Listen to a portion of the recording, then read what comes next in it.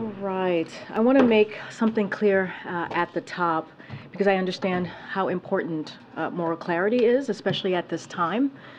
So when Jews are targeted because of their beliefs or their identity, when Israel is singled out because of anti-Jewish hatred, that is anti-Semitism, and that is unacceptable. There's no place for anti-Semitism, full stop, period. This is important to the president. It's important to me personally and to everyone in the administration. Following the Hamas terror attacks in Israel, which were the deadliest for Jews since the Holocaust, the president has been consistent and clear. We must all do our part and forcefully speak out against anti-Semitism. And we must ensure that there is no place for hate in America. Not against Jews, not against Muslims, not against Arab Americans, not against Palestinian Americans, not against anyone.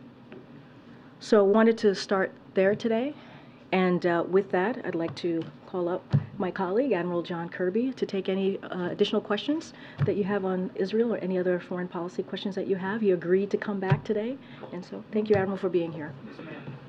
Thank you very much. Afternoon, everybody. I don't have a whole lot of new information here, but I do want to just stress that the president continues to get briefed regularly by his national security team on what's going on in the Middle East. As you know, he spoke with Prime Minister Netanyahu yesterday. Again, continuation of this dialogue and conversation that he's having with the Prime Minister as things unfold there. And of course, we still have Ambassador Satterfield on the ground, continuing to work to try to get humanitarian aid in and to get safe passage for people out. I don't have a lot of progress on either front to speak to today. Unfortunately, there were no more trucks that got in, and we haven't, again, secured passage for folks out, but we're obviously working that very, very hard, as well as the hostage piece. So not a lot to update you on there. Just a real quick note on the state visit. Because I'm certain I'm going to get asked, but yes, we expect the situation in the Middle East to come up in the conversations with Prime Minister Albanese tomorrow. The President's looking forward to the state visit. There is an awful lot on the plate with this important ally and key partner in the region. I just want to quickly blow through, if I could, highlighting some of the key initiatives that we're going to be announcing. The leaders will have more detail tomorrow, so I will probably not be able to go into more detail than what I'm going here with you today, but I just thought it'd be fair to give you a sense of some of the things they're going to be announcing. And I think the theme, the current running through this visit is really going to be on innovation. So they're going to be announcing new advanced technology cooperation, particularly on artificial intelligence. You might have seen the Prime Minister inking a deal with Microsoft on a $3 billion investment for AI. We welcome that. This tech innovation piece will also be highlighting a new space agreement that will allow U.S. companies to launch into space from Australia. So pretty exciting there. We're going to be committing to clean energy by building resilient, sustainable, and secure critical mineral supply chains. Secretary of Commerce was over at the embassy today talking about that and getting us closer to finishing that critical minerals piece. Obviously tackling the climate crisis, including by mobilizing funding for businesses across the region to transition to clean energy. Advancing connectivity across the Pacific through investments in undersea cable infrastructure and maritime infrastructure, enhancing our defense cooperation between us to include trilateral cooperation with Japan, and again, continuing to work on this AUKUS implementation. AUKUS, as you know, is the trilateral agreement between Great Britain, the United States, and Australia to provide for Australia a nuclear-powered but conventionally armed submarine capability. And then, of course, there'll be other deliverables as well. I won't belabor my time here, but very exciting visit. President and the First Lady are very much looking forward to it. Lots to discuss, lots going on in the world, and we're excited about it. Go ahead, Dan. Thanks, Karine. Thank you, Admiral. French President Emmanuel Macron called today for Hamas to be added to the targets of the US-led coalition fighting the Islamic State group. Is that something that the White House would support? Well, we're just aware of these reports coming out from the LSA. I would say, first and foremost, we're focused on helping Israel go after Hamas right now, making sure they got the capabilities, the security assistance to go after Hamas. And we're certainly in discussions with our allies and partners. As you know, President Macron was on the call, actually 2 calls that the President has had with European leaders in just the last several days, and we'll continue those consultations.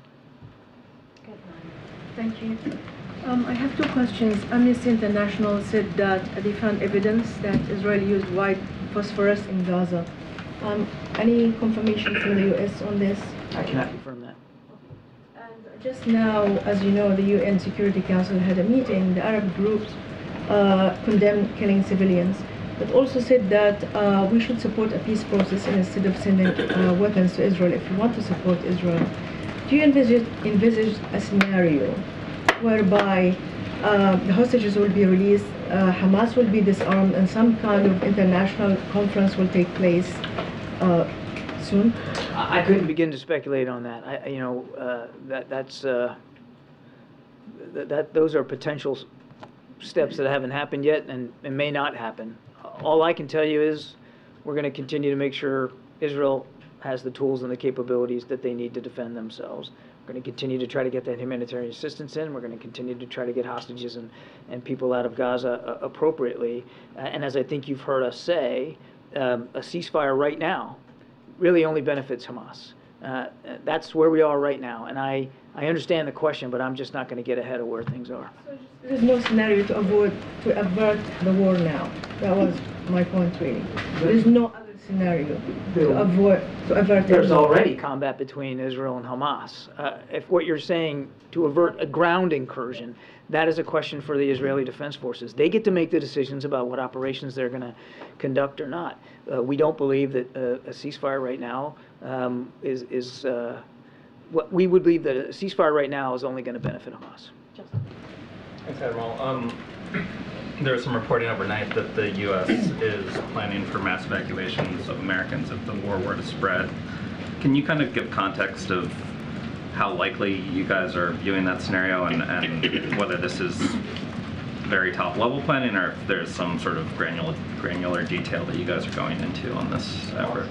I won't go into granular detail on operational planning one way or another, but it would be imprudent and irresponsible if we didn't have folks thinking through a broad range of contingencies and possibilities.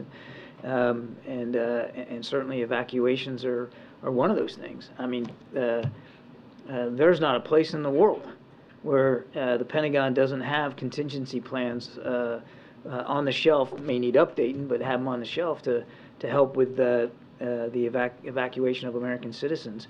And given what's going on in the Middle East right now, I think it's perfectly reasonable. I think it would be imprudent and irresponsible if we weren't doing some kind of contingency thinking. But we're not at a point of execution right now. And there are still plenty of opportunities, for instance, even in Israel, for people to get out. We're still doing contract charter flights, and there's still commercial flights going in and out of Ben Gurion. And frankly, the demand signal for our contract charter flights hasn't been very high. They're still going, but they're not all filled. And the same could be said for places like Lebanon. But each country's different, and the threats and challenges in each will change over time.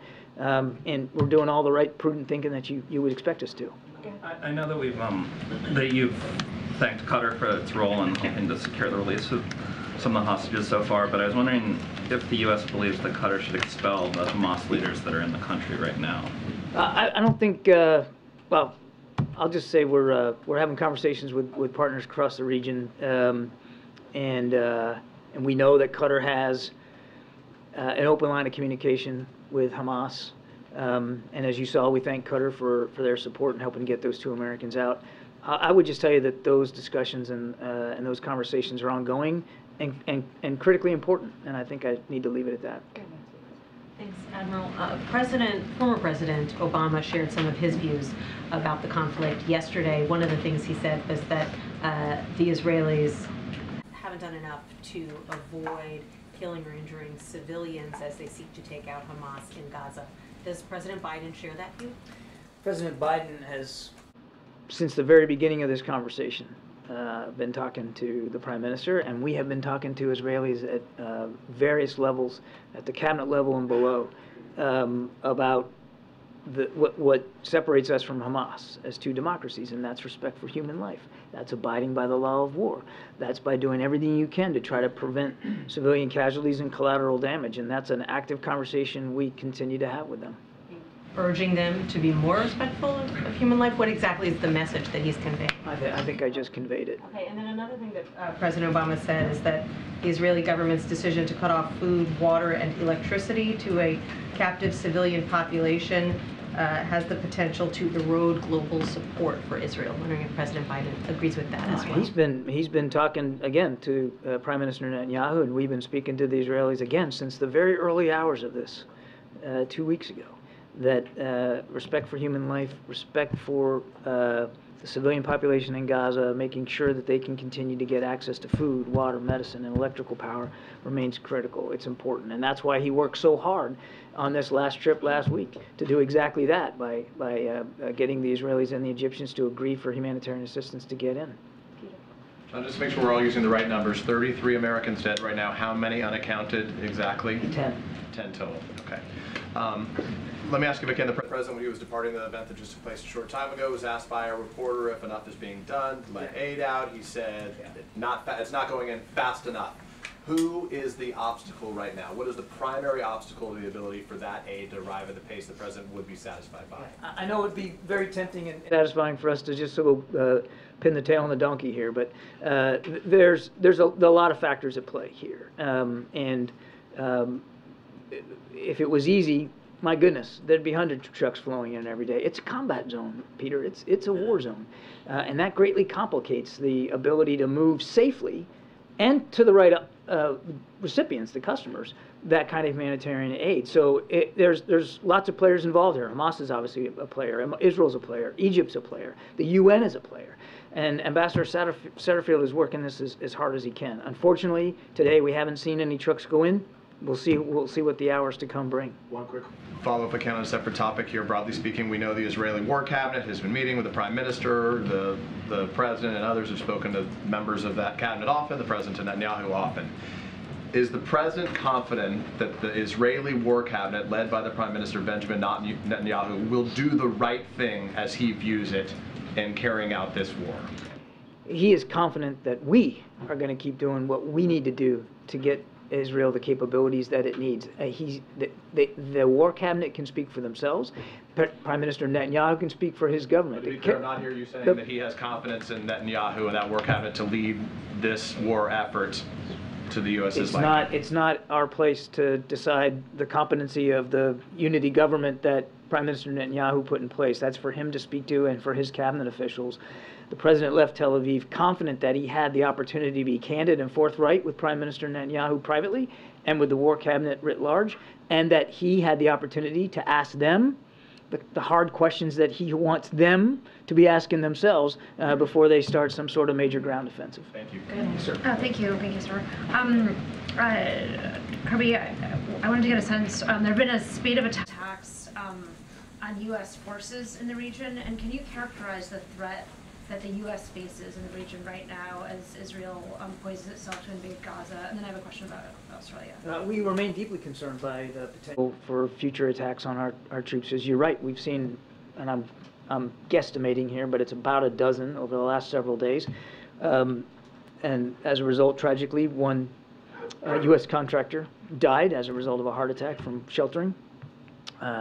So it's potentially a dangerous environment, and we're taking it very, very seriously. Our commanders on the ground have the right to defend themselves and their troops and can take the appropriate and are taking the appropriate force protection measures. And as you know, the president has added additional military force to the region, and now one of those carrier strike groups is going to go on through to the Gulf region to make sure that we send a strong signal of not only deterrence, but our willingness to protect and defend ourselves and our national interests.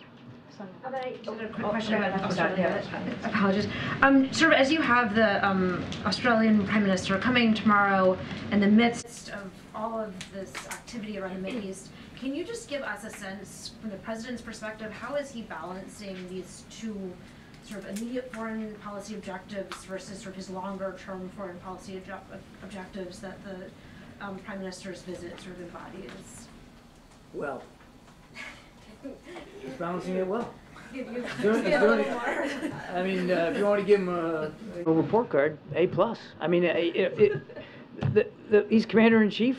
That never stops, and the duties and responsibilities are literally global. I mean, we are one nation that has truly global responsibilities, and he's managing it all. Now, it would be really helpful if he could also get the support of Congress up on Capitol Hill, particularly for this supplemental funding. It will be immensely simpler and easier for the president to manage all these multiple crises if we could get that funding for Ukraine, the funding for Israel, the funding for the Indo-Pacific strategy, and of course down at the border. But even sort of today, you're seeing things are being delayed. I mean, surely as What's being delayed? I mean, this briefing, for example, is delayed by quite. Well, that's my fault, not right. Karine. But I mean, I appreciate that. the national science thing is delayed. Good move. It is true. It is true. But I'm trying to get a sense, right? Presumably, the president is going to have a number of calls he has to make tomorrow that he wouldn't have otherwise had to make if there had not been this crisis in the Middle East. And how, are you going to keep the Prime Minister of Australia waiting while Netanyahu's on the phone? Like, how is that going to work? I don't anticipate keeping the Prime Minister waiting on anything tomorrow. They got a pretty full agenda, and as I said at the top, the President's looking forward to that. But being President of the United States means balancing an awful lot of priorities and challenges, whether they're domestic or foreign, and oftentimes the line between those gets blurred pretty dang quickly, as Karine was talking about at the opening in terms of the spillover of domestic potential threats here in the United States. But the President is managing it really, really well because of his long experience in government, the wisdom he brings to the job, the relationships that he has. Look at Prime Minister Netanyahu and him, they've known each other for decades, since the Prime Minister was working in the embassy here in D.C. As the Deputy Chief of Mission. All that comes into the way he executes the job, and he's on top of it all. Thank you. So 2 questions. Can you tell us specifically what the U.S. government is doing right now to get Palestinian Americans out of Gaza?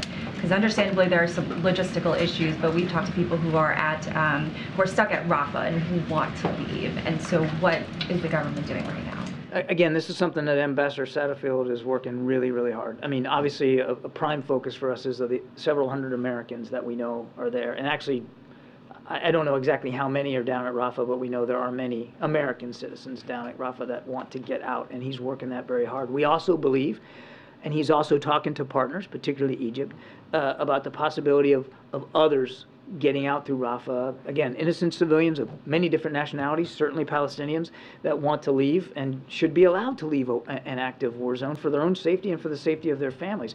I wish I could tell you that we got the recipe cooked here and they're all going to get out at a certain time and place. I just don't have that right now. But I can assure you, and all of them, that we're working on this very hard in real time. And a second one. So the Gaza Health Ministry, obviously run by Hamas, said about 700 people were killed in an Israeli airstrike today. First of all, is that a figure that the U.S. government can verify? No. Okay. And I think he was right by you saying that the Ministry of Health is run by Hamas, and I think that all needs to be factored into anything that they put out publicly. And this is sort of related to Nancy's question, but setting aside whether that 700 figure is correct or not, I'm wondering if the administration is having concerns that the Israeli response has been disproportionate in response to the obviously horrific attack that we've seen from Hamas. We're going to avoid trying to react to every single event on the battlefield. We all saw last week how quick reactions to events on the battlefield turned out to be inaccurate. So for our part, we're not going to jump to conclusions on every time there's a report of something. We're not going to react in real time. Certainly to a conflict to which we are not a part in terms of being a presence on the ground. All I can do is say what I've said before, that we have and will continue to talk to our Israeli counterparts about the importance of avoiding and minimizing civilian casualties and respecting innocent life and trying to prevent collateral damage as they go after legitimate Hamas targets. I said this the other day, and I think your question prompts me to say it again because I think it's an important notion. This is war. It is combat. It is bloody. It is ugly, and it's going to be messy. And innocent civilians are going to be hurt going forward. I wish I could tell you something different. I wish that wasn't going to happen, but it is going to happen. And that doesn't make it right. It doesn't make it dismissible. It doesn't mean that we aren't going to still express concerns about that and do everything we can to help the Israelis do everything they can to minimize it. But that's unfortunately the nature of conflict. Thank you, Admiral. So going off your earlier exchange with Peter, to be clear, the U.S. cannot say if they're confident that Israel has a clear and achievable military plan? That is a question for the Israeli Defense Forces. You've said you've asked them tough questions, but has the U.S. set or discussed any possible red lines? No. And following on that, Secretary of State Antony Blinken had just said humanitarian pauses must be considered to protect civilians in Gaza. Can you expand on that? Can I expand on, I'm sorry? Secretary of State Antony Blinken said humanitarian pauses must be considered to protect civilians in Gaza. We want, as I said from the beginning, we want to see all measure of protection for civilians, and pauses in operation is a tool and a tactic that can do that for temporary periods of time. So does that mean that is not the same as saying a ceasefire? Again, right now we believe a ceasefire benefits Hamas, a general ceasefire.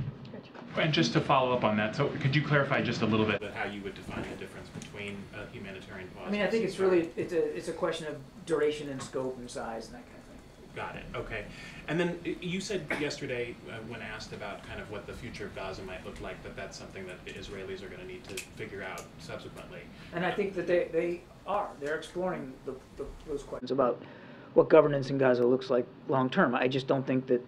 And understandably, their focus is much more on the here and now and the operations. And does the U.S. have a view about the legality of a reoccupation of Gaza by Israel, and whether that's a temporary thing or a more permanent thing? I don't believe we've taken a position on that. Okay.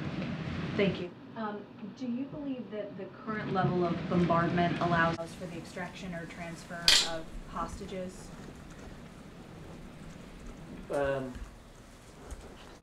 Difficult to answer the question given that we're not completely sure about the location of each and every hostage.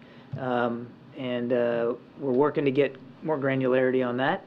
And we have seen now just yesterday another 2 got out. Now obviously that's just a tiny fraction of the pool that we think Hamas is holding. But we think the effort to continue to negotiate for the release of additional hostages is worth the effort. Obviously, we've got 4 now families who are going to get reunited. That's a good thing, and we think that work needs to continue.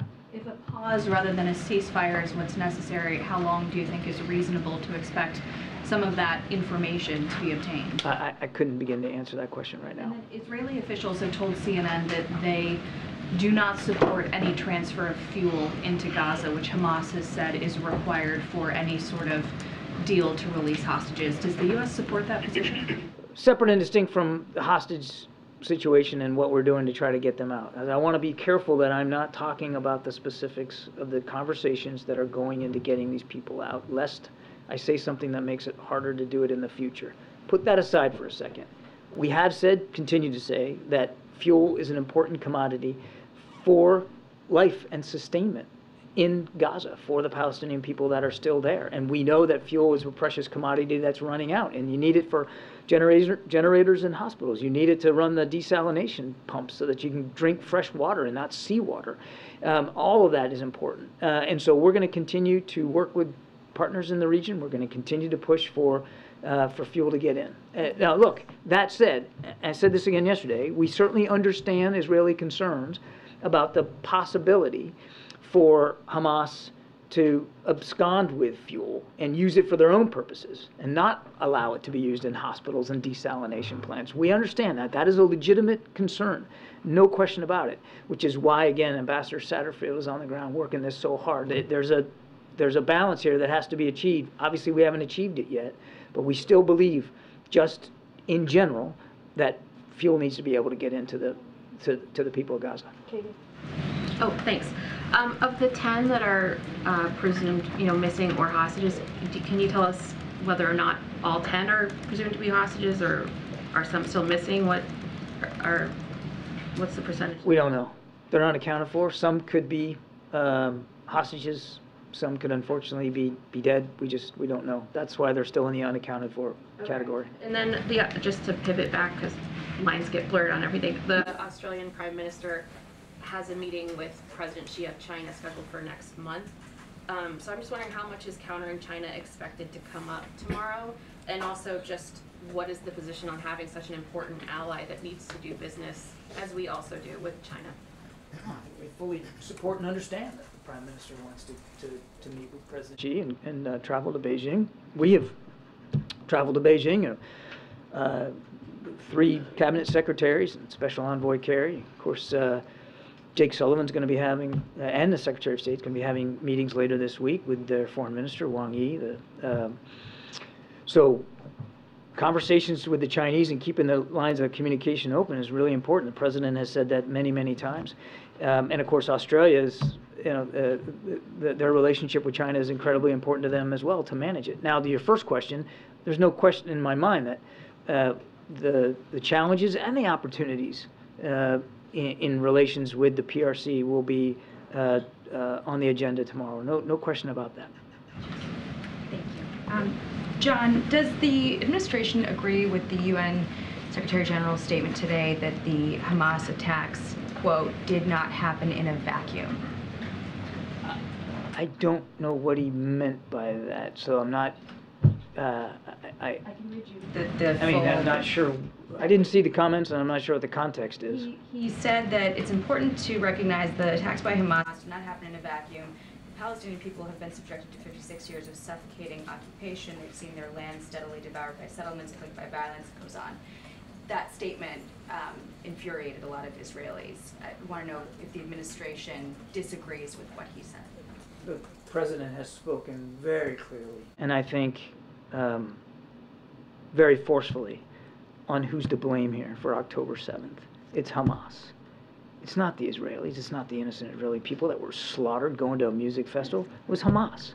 They planned this thing for many months, maybe even as long as a year. Hamas is to blame. Hamas is to blame. On that note, is the assessment still the same that Iran did not directly play a role in this attack? Because you had Senator Blumenthal saying over the weekend. I never said that Iran did not play a role. What we've said, and there's been no change, what we said, Jackie, is Iran is certainly complicit here. Without them, there is no Hamas. Without them, there's no Hezbollah. Without them, there's no militia groups firing rockets at our troops in Iraq and Syria. And as I said yesterday up here, we recognize Iran's monitoring all these events, and in some cases, they're encouraging some of these attacks. No question about it. Now, you talk about October 7th. Yes. We still haven't seen any direct, specific intelligence that says they were witting or participating or directing the attacks of October 7th. But as I said, broadly complicit, no question about that. And I'm sure that our Israeli counterparts will, in due time, take a harder look at the intelligence picture and what might have been missed, what gaps there were, but I'll let them speak to that. Can you just speak to the shift in language we heard yesterday out of the Pentagon? Last week no one would confirm on the record that these attacks were coming from Iranian proxy groups, but then Brigadier General Pat Ryder said the U.S. holds Iran responsible. Is the U.S. taking this as a signal that Iran is in fact trying to widen the war? We see that they are backing these groups, no question about that. We have sent a strong signal of deterrence. There's no indication right now that any other nation, state, or actor is preparing or imminently to escalate this conflict, but we're watching this very, very closely. And again, I want to be clear here. Nobody's turning a blind eye to Iran's complicity. Their support for these militia groups in Iraq and Syria, their support for terrorists throughout the region. We have addressed that through additional sanctions. We have addressed it through additional military force posture. We're obviously going to do what we have to do to protect ourselves and our troops. Nobody's at all turning away from that threat or their historic and sustained support for these terrorist groups. Thanks, Karine. John, just a follow-up to what Peter asked earlier. I'd like 2 questions, but one to drill down. I assume when the President said aid isn't getting fast enough to Gaza, that he's not critiquing our efforts to get it there. So, and without hanging a hook on who's responsible, is he saying that more can be done from our end? Is there more that can be done to get the aid to them? I think he was referring to actors in the region.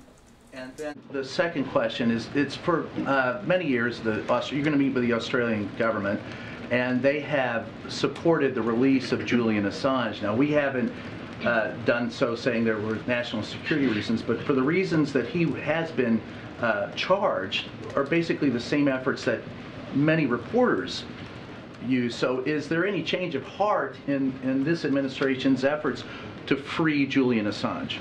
I won't be able to talk about extradition matters, Brian, and as you know, this is something... fair question, but this is something the Justice Department is handling, and I think it's better if you go to them on that. We have to wrap it up. Okay, Lisa. Thank you. Thanks. Thanks, Admiral. So you've talked in here about contingency plans for this conflict potentially escalating, even though the administration wants to prevent that. So is the U.S. military really planning for possible evacuation of hundreds of Americans from the Middle East? There's prudent planning, and then there's sort of the tactical level planning right before you execute. What we're talking about here is just prudent planning and thinking.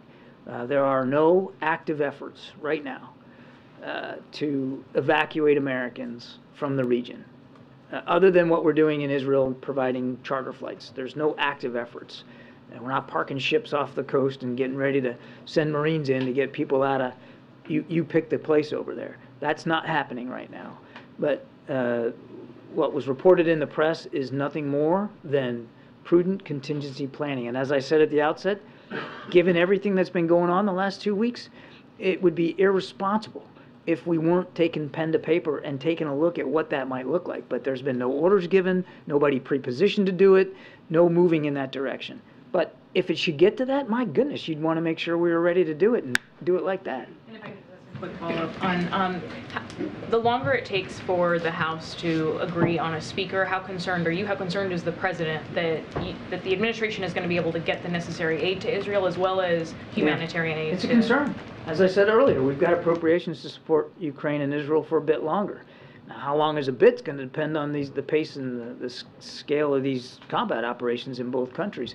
But yeah, we wouldn't have put a supplemental request in, which, oh, by the way, says right in the first line, it's an urgent request. We wouldn't say it wasn't urgent if it wasn't urgent. We want them to act as quickly as possible. Okay. John, I wonder if we've heard numbers of several hundred Americans who are in Gaza, up to 600. Do you have a more specific number of the actual number of Americans who are in Gaza right now? State Department's a better place to go for that. So we're Several hundred I know is accurate. I wish I could be more detailed than that, but you really got to go to state. They would have a better count probably than I would. And then in the prudent planning process, I mean, for these several hundred Americans who are in Gaza right now, if it's in a prudent planning stage... No, please don't mix up the two. What the question I was getting was on the Washington Post report about regional evacuation planning. We are actively trying to get Americans out of Gaza. Ambassador Satterfield was appointed for that purpose, well, also to get humanitarian assistance in, and we're doing that. But we know there's Americans in there. We know they want to get out. We're working very hard to find safe passage for them. That is different than a non-combatant evacuation operation. That's safe passage out of a war zone. Is there a current, advice, I guess, for folks who are kind of trying to gather near the Rafah crossing in case that is where they would evacuate? Is it advisable for Americans in Gaza right now to be in a certain location? I got this question yesterday, and I really should refer you to the State Department. They manage and handle our communication with American citizens overseas, and I think it's better for that question to be posed to them. Matt, you have the last question. Thank you. John, I wanted to make sure that I understood the idea of a ceasefire versus a humanitarian pause. And you guys clearly are opposed to a ceasefire, thinking that would be a victory for Hamas. But on the humanitarian pause, is it something that the U.S. is actively pursuing or calling for that to be the case? Well, you heard the Secretary of State talk about the need to look at that, to consider the possibility of a humanitarian pause, to allow aid to get in and get in unfettered, and to allow for the safe movement of people out. But again, there's a lot that goes into that, Matt. We got the Rafah crossing's open on the way in. It's not open on the way out. There's a lot of spade work in diplomacy to get that to happen. So you're not calling for it at this point. You're saying it should be an option. I think it's again. I would refer you back to what Secretary Blinken said, but it's certainly something that ought to be considered for the purpose of humanitarian assistance. Okay. And then one last thing on the 10. Americans that are unaccounted for. Is there any confirmation that some number of those are currently being held hostage, or is it completely that the U.S. has no idea where those people are? No, the fact that they're unaccounted for means we truly don't know. We know, again, as I said, a handful, less than 10, are being held hostage. But when we give you the number of unaccounted for, and the reason that number goes up and down is because you get information. Sometimes it's really bad news. Sometimes it's not. So that number fluctuates. It hasn't fluctuated much over the last several days. It's hung around 10, 11. Today it's 10. But what I can tell you is we're working real hard to try to solve those mysteries, and so that the number's 0 and at least families know, at least they have information, and we're working hard on that. All right, thank you. Thanks, Karine. Sorry I was late. See? It's my fault. That's twice now. Noted for the record. Yes, noted for the record, indeed. All right, Sung-Ming. Thanks, Karine. A couple topics. On the expanding UAW strike, obviously you had 5,000 workers walk off the plant in Texas today. The strike is in the 6th week, and you had Ford laying off workers in Michigan and Ohio. And I'm wondering how concerned the White House is right now that you can get a resolution that's in a timely enough fashion that you avoid significant economic damage. So obviously we're monitoring all of this, everything that you just laid out very closely. Yesterday I was asked about Gene Sperling and also Acting Secretary Sue, who have been obviously playing point from this administration in helping in any way possible, clearly not part of the negotiation, but certainly helping communicate with the parties, both UAW and the Big Three. Look, the president continues to believe that collective bargaining is incredibly important. The options that are under collective bargaining, UAW has the right to kind of think through those options. And so we believe that if everyone comes together in good faith, that there could be a win-win agreement. And so we're going to let them have those negotiations, continue to have those conversations. Obviously, everything that you laid out, we're going to monitor very closely. I don't have anything beyond that. And on the supplemental packages, obviously you set up the national security focus up last week. We have reporting, others have reporting as well, that there are plans to send up a domestic focus supplemental. And I'm wondering if you could talk through kind of the idea of sending it in 2 different packages, especially because you have people like Bernie Sanders saying Congress can't pass just tens of billions for priorities abroad without addressing the priorities at home. So why did the White House choose to do it in separate packages? I mean, look, in Director Young's letter, she said that there would be a domestic supplemental as well. It's coming this week. So certainly it's going to lay out the president's priorities as it relates to disaster relief, as it relates to child care. And so that's coming. That is forthcoming. We did certainly, as you heard from the Admiral, with the supplemental that we released last week, the foreign one, the international one, it said urgent on it in the first line, right? Because we believed it was incredibly important as we see the war in Ukraine, as we see what's happening with Israel and Hamas. We wanted to make sure that certainly that we got that out there as soon as possible. But the domestic one is coming this week. That's what Director Young said in her letter that you all, I'm sure you all saw, that there's going to be an additional request on the domestic front, and those are going to be priorities and just as important, but also priorities for the president as well. That is critical to domestic push or platform that he has. Thanks, Karine. We've heard from Senate Republicans that humanitarian aid to Gaza is an issue for them in the aid package. Are there any modifications to the aid package that would be red lines for the White House? I'm not going to get into any hypotheticals or any red lines. We believe there's no reason for Congress shouldn't pass or support this. We believe this is a national security priority, right? Which includes, as you know, critical aid to Ukraine as well, not just aid to what's happening to Israel, with what's happening in the region. But we also believe there's strong bipartisan support. We've heard it from Mitch McConnell. We've heard it from McCall, right? Chairman McCall. We heard it from Chairman Turner. So we believe there is actually strong bipartisan support for this supplemental package that was introduced by the president last week. And we believe that there's no reason at all that Congress can't get it through. Does the president have any reaction to the reporting that Congressman Dean Phillips is going to be seeking the Democratic presidential nomination? I'm going to be careful from here. I'm not going to speak to electoral politics, upcoming electoral politics 2024. If one thing I would say outside of that is we appreciate the congressman almost 100% support of this president as he's moved forward with some really important key legislative priorities for the American people. I just don't have anything to share on that on the 2024 from here. Go ahead, Kim. Republicans have selected Tom Emmer as their speaker nominee. I know you've said very often that the White House does not have a vote in this. You're not involved in this process, but Emmer has been one of the more supportive Republicans for Ukraine aid across the board. Do you see that as a positive signal? I'm just not going to speak to the process. I'm sure there's more steps to go, right, before we get to the end here. I think it's important and critical that the Republicans in the conference get their act together, get their business in order, and figure out who's going to lead not just the conference, obviously since they have the majority in the House, have a speaker for the House. Just not going to get into it. I have said just moments ago we have seen bipartisan support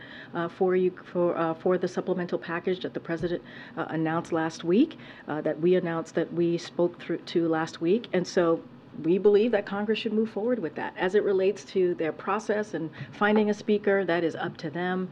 We do not, as the president has said himself, just quoting him, we do not have a vote in that space. Go ahead, Brian. Just to follow up, I know you don't want to talk about their process, but once the House picks a speaker, your process, considering the global situation, is this administration considered asking the House Speaker to speak before a joint session of Congress, or would you consider having them over to members of the GOP and the Democratic leadership in Congress over to the White House to talk about the situation, since you're asking for additional funds? Look, there are conversations that have been happening and will continue from this administration to folks on the Capitol. That has been happening via the director of OMB. That's been happening with the Legislative Affairs Office. Those conversations with congressional members have been ongoing as it relates to making sure we get this additional funding. And so that hasn't stopped. That's going to continue. We're going to continue to make sure that we talk to folks, whether in the Senate or in the House, about the critical importance about getting this aid, especially as we talk about our national security, and now we're going to announce pretty soon the domestic piece of this as well. So those conversations continue. That's never stopped, and they will certainly move forward with that, regardless of what happens. But will the president become personally involved? I mean, the situation has been outlined here in the White House is how dire it is in the Middle East and how dire the situation is in Ukraine. So in order to sell it, or in order to make the deal, is the president willing to do it himself to talk to? We believe we have bipartisan support. We believe we have bipartisan support in the House and in the Senate to get this done. I just mentioned a couple of I mentioned Chairman McCall, I mentioned Mitch McConnell. They've been very supportive of getting this moving forward. So we believe the bipartisan support is there, and there's no reason for Congress not to move forward. Go ahead, Karen. The president spoke with the families of unaccounted Americans 11 days ago. Are there any plans for him to have another conversation with those families? And if not him, can you talk about the contact between senior White House officials and those families right now? We're told that there has been daily communication. I don't have anything to read out to you on any further conversations, so just don't have anything to share at this time on anything that's going to moving forward on as it relates to the president speaking again to those families. And how about people in the White House, like who is talking? I just don't have specifics. Obviously, we have had connection and conversations with them. I just don't have the specifics on who is talking to the families. Okay, Justin. Thanks, Karine. We're only a couple of weeks away from government funding also running out again. At this point, do you guys have a preferred strategy for how you'd like to see the government funding bill, the two supplemental requests go through? Do you want to see one sort of collective piece of legislation, or? So I don't have a direct process on that, but certainly we want to see both of them get through, both the domestic supplemental, which we're going to announce this week, and obviously the urgent supplemental as it relates to our national security that we announced last week. Certainly we think Congress should move forward with both of them. They should move forward on getting those passed. As I mentioned, as it relates to the national security request that we made with Ukraine and also Israel, we've seen bipartisan support. We don't believe there should not be a reason for Congress to move forward with that. Once we get the domestic supplemental request out there, obviously we'll have conversations as we are now, continue to have conversations with members of Congress to talk about that piece as well. But we want to see both of them move forward. They're both critical. They're both important. If you think about the domestic, we're talking about child care, right? We're talking about disaster relief fund, all incredibly important to the American people. When the negotiations were going on before, you guys referenced pretty frequently the deal that former Speaker McCarthy and the President had out of the debt ceiling talks. Yeah. Given the state of Republican leadership right now, do you guys still see that framework as sort of operative, or do you think we'll be starting sort of from square one when they go into the negotiations? So look, I'm not going to get certainly into hypotheticals from here, how the process is going to go. If we go back to the budget agreement a couple of months ago, it was something that, again, House Republicans, 2/3 of them voted for it. It got bipartisan support. It was something that American people wanted to see, both Republicans and Democrats coming together and delivering for the American people. And so that was incredibly important to the President. We believe that they needed to stick to the deal that they voted on. The President signed that bill, and now we're at a point where we're talking about the supplemental budget, right, which is something that is common. It is not unusual for the administration to ask for a supplemental request. Yeah. You said that in addition to sort of disaster relief, it might include child care and other priorities, and so I'm wondering if this may push beyond the sort of deficit cuts that you had agreed to as part of that deal. No, I understand the question. Look, supplementals are, as you know, not unusual to ask.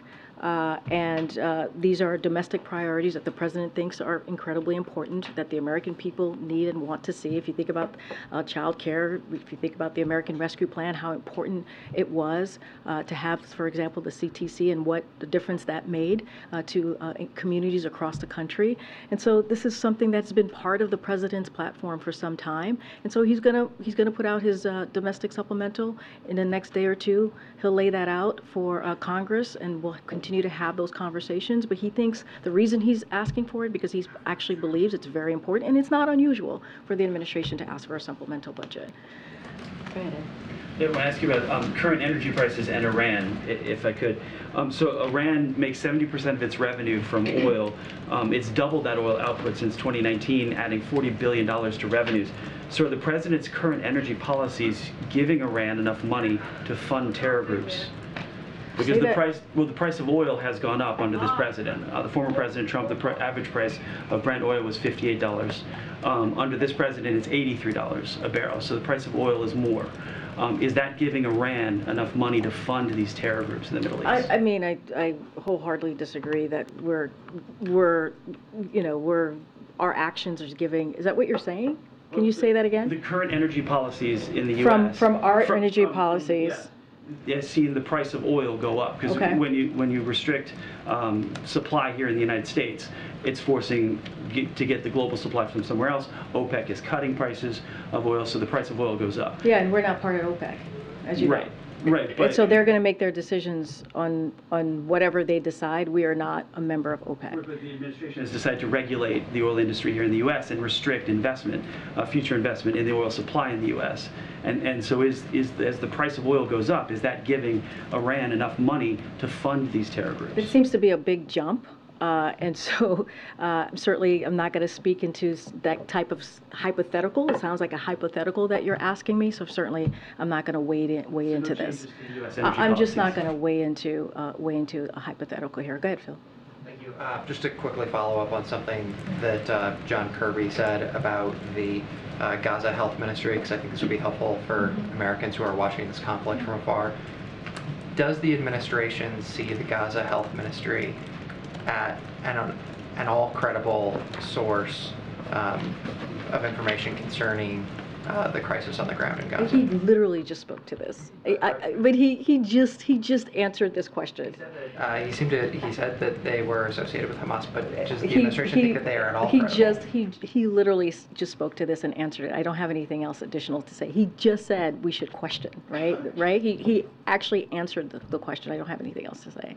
Thank you. Okay, no problem. Thanks, Karine. On a visit of the Chinese Foreign Minister Wang Yi is coming to DC for a 3 days visit. So besides the potential meeting between President Xi and President Biden at this APEC summit, is China's stance on Israel and Ukraine on the agenda? And also, in the wake of those attacks in Europe and Middle East, I'm assuming U.S. doesn't want to see any other conflicts happen in Asia. So in this visit, will U.S.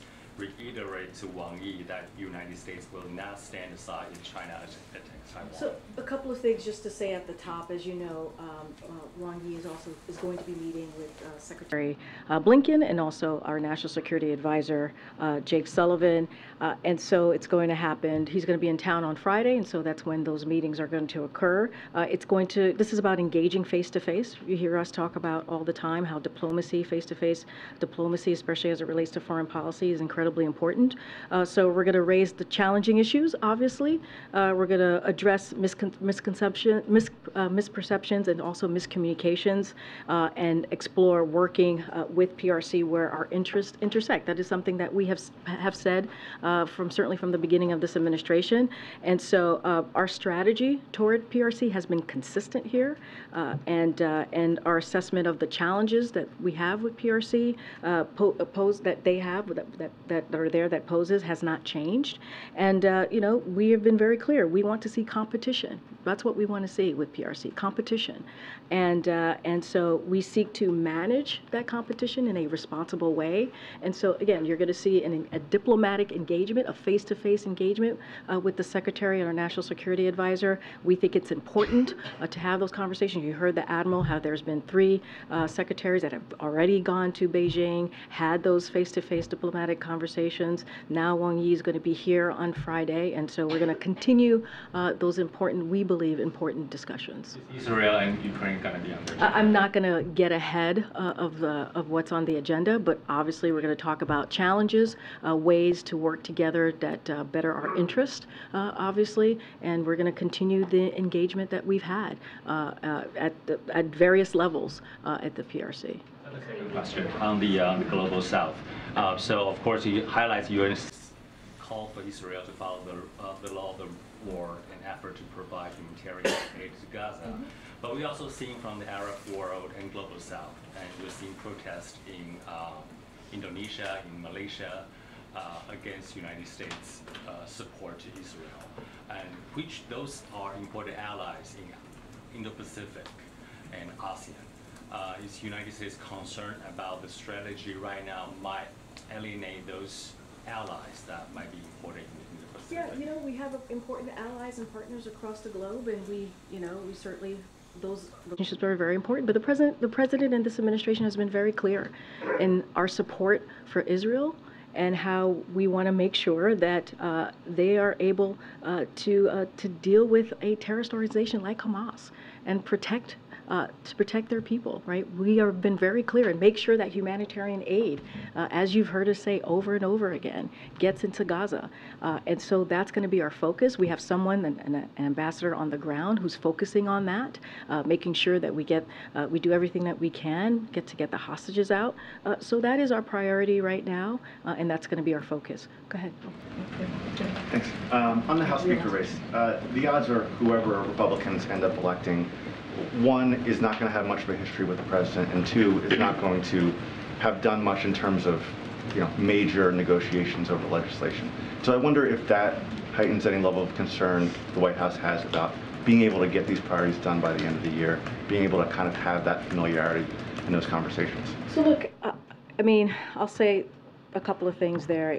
look, we believe it is important to get the work done on behalf of the American people. It is important. It is important to have a functioning House, which is right now is not functioning because they cannot figure out who is going to lead, they meaning the House Republicans, who's going to be the leader of their conference, who's going to be the Speaker of the House, and that's a problem. We see that as a problem.